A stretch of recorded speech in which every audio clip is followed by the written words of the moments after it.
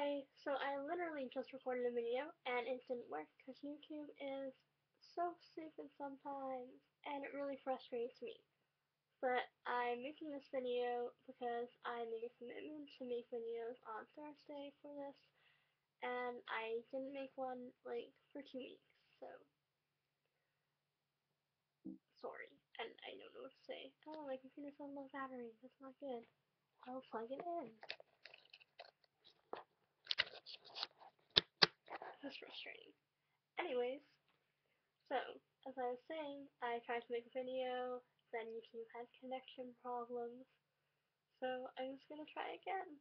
So, the reason I've been lacking is because I moved into a new room, there's stuff all around here, and then my unfinished Sherlock wall is behind me, and I thought I'd tell you about the 3 books I currently have on the go right now.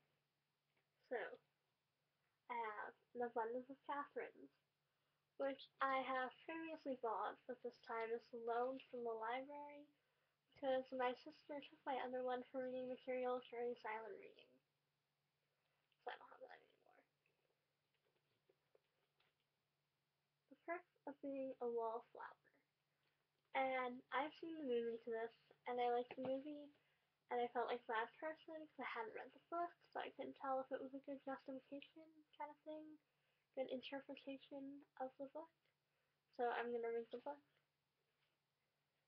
And then Looking for Alaska, which is also a John Green novel, as is An Abundance of Catherines, and I like John Green novels.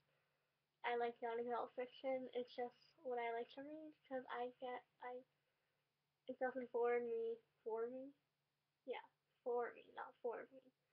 And so lots of people don't approve of reading young adult fiction because they say it's juvenile and it doesn't teach you good reading skills. But I think if you read anything, it teaches you good reading skills. So my opinion, not yours, but yes. And I also just finished reading Fault in Our Stars for the second time.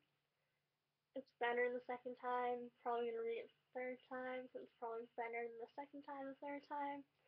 So now I'm really excited for the movie to come out, and I'm just ready for the movie to come out like right now. Right now would be good. And it's 1 a.m. and I'm making this video because, oh my goodness, I'm making this video again because I made a commitment, and so I'm gonna make it because I feel bad that I haven't uploaded anything in so long. Yeah, and I should probably go to bed because I have classes at 9:30 in the morning, and I overslept today, which isn't good, and I'm probably keeping my roommates up with me talking to myself on my computer. So I'm gonna go, and I did record a room tour like 2 weeks ago. My room was clean and stuff, so I might upload that.